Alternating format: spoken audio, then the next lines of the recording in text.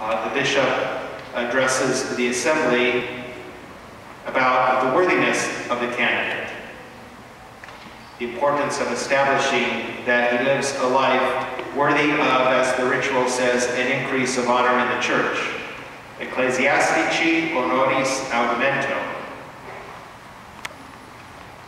We must counterpose this, though, with a more predominant word used in the ritual, a similar word, similar sounding, perhaps not in meaning, the word onus.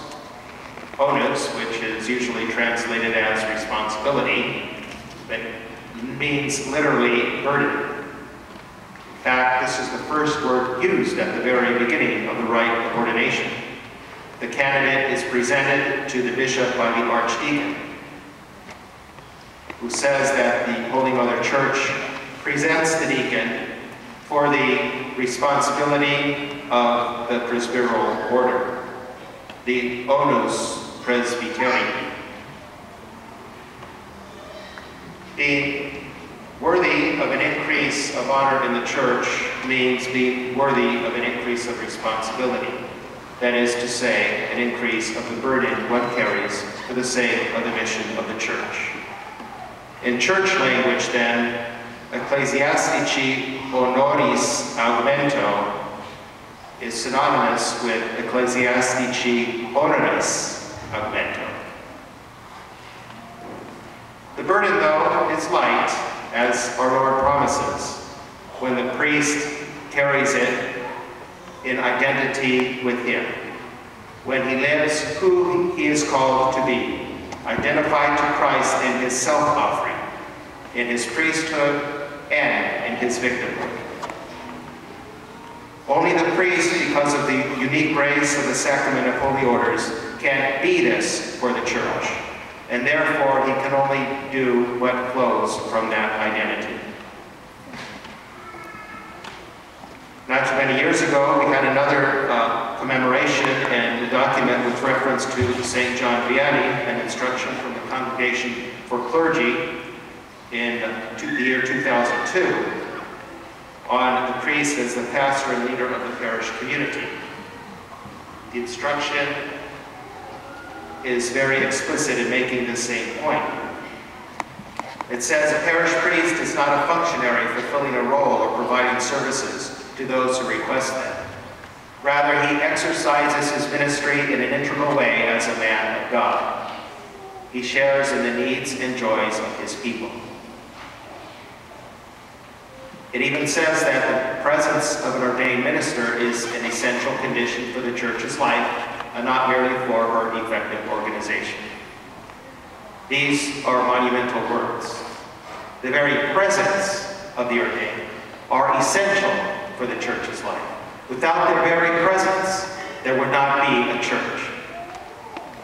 Holy orders, then, is not simply a question of how the church orders her activity. The classic theological formula is that the priest acts in persona Christi. He acts in the person of Christ theologically, but there is also a human dimension to this as well. At the human level, it means that the priest must personify Christ to Christ's people.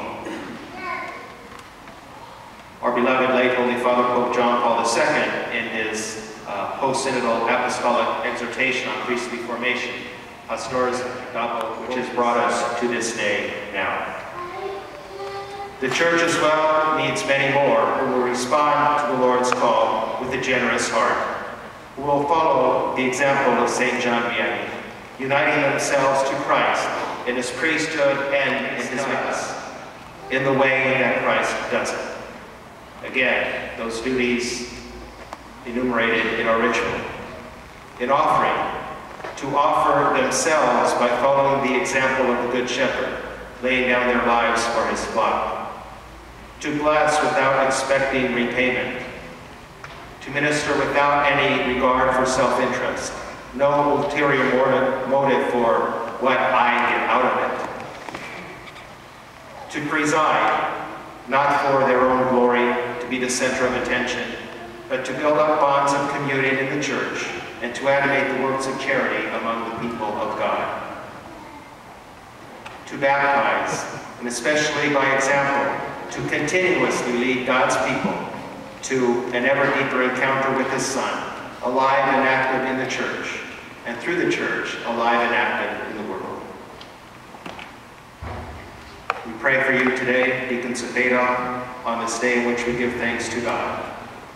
We pray that the words that I will address to you after receiving the vestments of your new office, symbolizing the easy yoke and light burden of Christ that you have taken on, may be fulfilled in your life. That you may believe what you teach what you believe, and put into practice what you teach, for the glory of God and the salvation of souls. In the name of the Father, and of the Son, and of the Holy Spirit.